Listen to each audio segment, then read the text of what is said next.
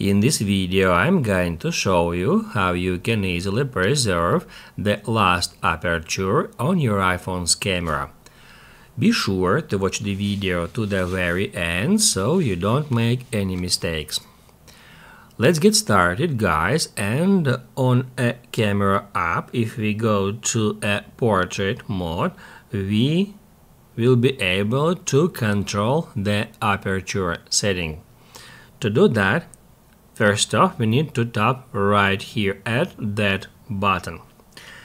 As you can see, now aperture set to 2.8. However, we can control it manually simply by dragging that scale left or right.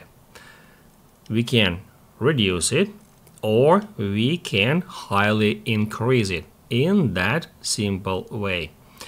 Basically, guys, the lower you reduce the aperture, the more it will blur the background.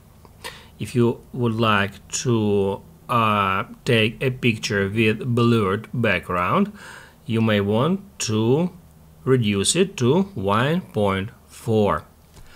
However, the main problem here is that if you close camera app and if you reopen it after a while, let's say after 20 or 30 seconds, it will reset the depth control settings to auto. But now let me show you how we can easily preserve the last aperture on a camera app. To do that, first off, we need to head over to settings. On settings, just scroll all the way down until you find the camera settings. Then get into preserve settings. You will be taken to that page where you need to find depth control.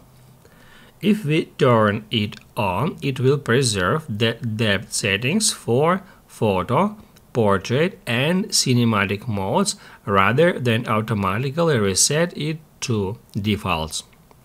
Basically, guys, that's it. If this video helped you out, don't forget to hit the like button.